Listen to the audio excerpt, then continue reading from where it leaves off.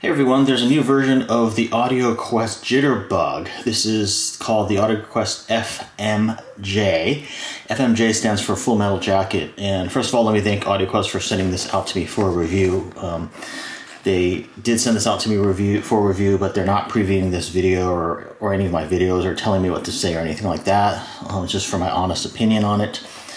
And also, if you are a company that would like to send me any of your products for a review, just go ahead and contact me, and I would be happy to review them in my channel, or at least consider them for review.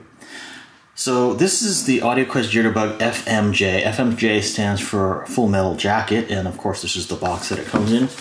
And from what I understand, it's basically the same as the old Jitterbug, except it has a metal housing now. And actually, you can see up here, this is what's new about it. It says, Full Metal Jacket FMJ shields against RF interference. So the metal housing provides some additional RF interference in addition to the internal circuitry.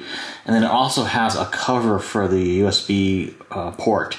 And it says it's a carbon-loaded RF noise dissipating input cover for when the Jitterbug is used in parallel. So that's when you don't have anything plugged into it, like if you have two Jitterbugs on your USB port, that's what that's for. So let's go ahead and open this puppy up and see what we get in the box.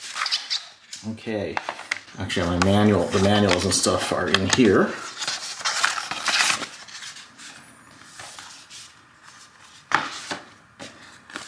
Okay, so this is the manual here. And also I see that you get Qobuz 3 months as of right now anyway. I'm not going to flip it around because I know on the back is the code. But actually maybe I'll give this away to somebody. Yeah, why don't we do that? Because I actually have Qobuz and you can't redeem this unless you're a new member. So if you want to try Qobuz for free for 3 months, I'll go ahead and give you the code to one lucky winner who leaves a comment in this video. So go ahead and leave a comment in this video, and let's say on June 15th I'll do a random drawing, and then I'll contact you if you're the winner, and you can get 3 free months of Qobuz streaming. Alright, so let's set that aside, and we'll set this aside. One of the things about Audioquest is, you know, they're, I don't know, maybe 50% a marketing company. As you can see, like, this comes in a really nice box with really nice graphics. And if you ever buy any of Audioquest cables, they come in like a really nice box as well. Bill Lowe, the owner of Audioquest and founder, apparently approves all of their packaging, like all of their boxes. So yeah, he wants stuff to come in a box, even if it's just like a small little adapter or small little RCA cable or something like that. So they're really big on their marketing for sure. So this is the unit. Here is the Audioquest Jitterbug FMJ. And yeah, as you can see, it does have a metal housing.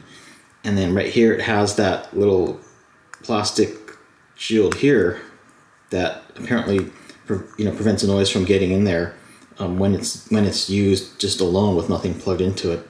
And then you've got the sort of gold-plated USB plug there. But yeah, it says Jitterbug FMJ, and then on both sides actually Audioquest down here. So yeah, it seems like a really good build quality. It remains to be seen if this performs better than the prior version. Again, I don't expect much difference. This is supposed to have more noise rejection built into it just because it's got a metal housing now, whereas the old one had a plastic housing. So this metal housing is supposed to reject more noise, and so that's the main difference. But internally, it's exactly the same as the old Jitterbug. And so here's the instruction manual. Basically, you can freeze frame this if you want. It just tells you how you can use it. You can use it in between your source, like your computer, and a DAC, or if you have an empty USB port, you can use 2 of them and put one, in between the source and your DAC, and then another one just in an empty USB port to help further with noise and stuff like that. And then here's the other side of the little instruction pamphlet if you want to freeze frame that.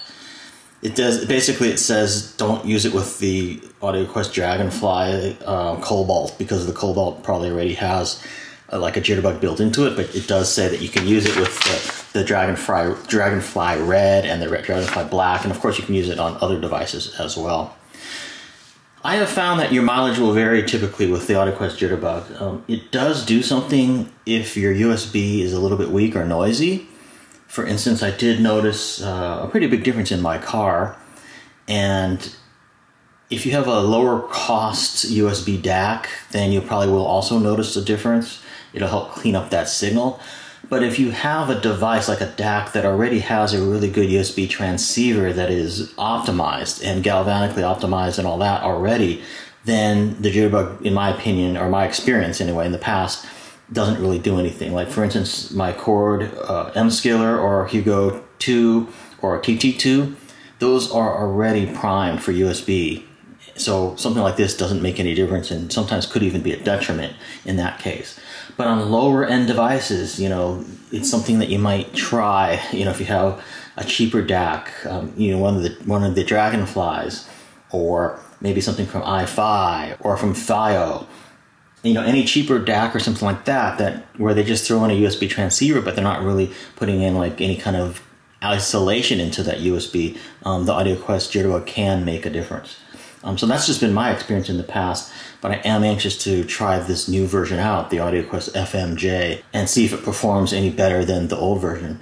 You know, it might just also be a matter of the old production run of the old version was running out, and they said, let's just go ahead and update the housing and make it metal, you know, and that's basically what they did.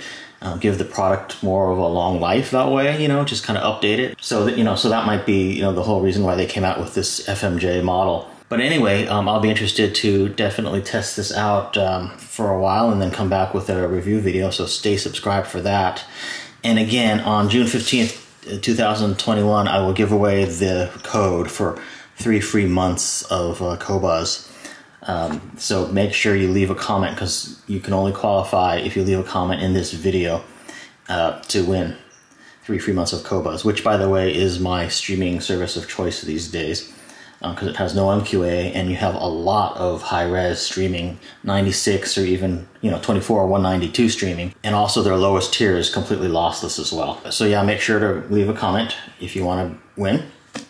So thanks for watching my unboxing and first look at the Audioquest Jitterbug FMJ.